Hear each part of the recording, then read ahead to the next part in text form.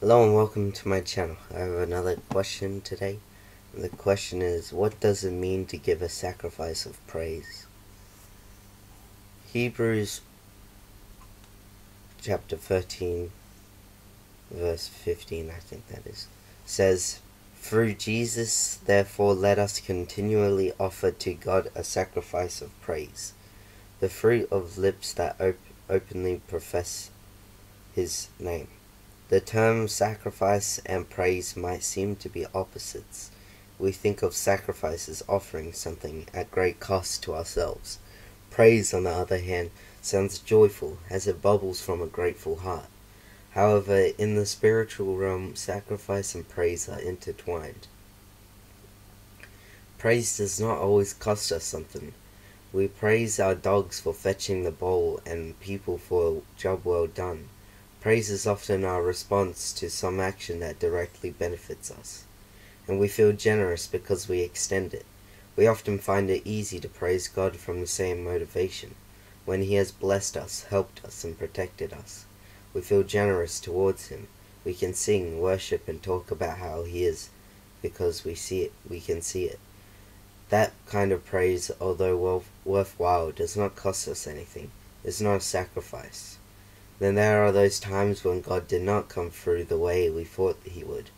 The medical test comes back positive, the spouse wants a divorce, a child is wayward, the mortgage company calls in the loan. God seems very far away, and praise is the last thing to bubble up from our hearts. We can't see His goodness, and circumstances scream that He has forgotten us. To praise God in those times requires personal sacrifice. It takes an act of the will to lay our all on the altar before God we don't understand. When we bring a sacrifice of praise, we choose to believe that, even though life is not going as we think it should, God is still good and can be trusted.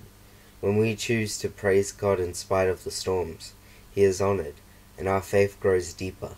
The command in Hebrews 13:15 says that this sacrifice to be offered continually. This sacrifice is to be offered continually.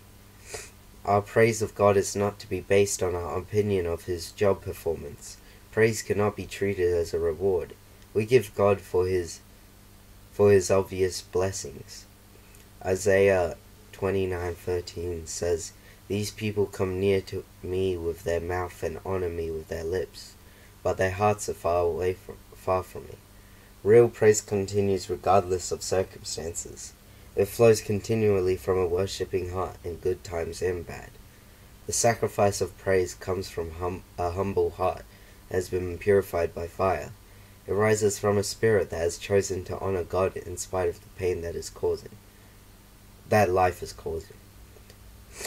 Psalm 51:16-17 expresses this idea when it says, "You do not delight in sacrifice, or I would bring it. You do not take pleasure in burnt offerings. My sacrifice, O God, is a broken spirit, a broken and contrite heart God will not despise." Thank you for listening to this question, and I'll see you next time.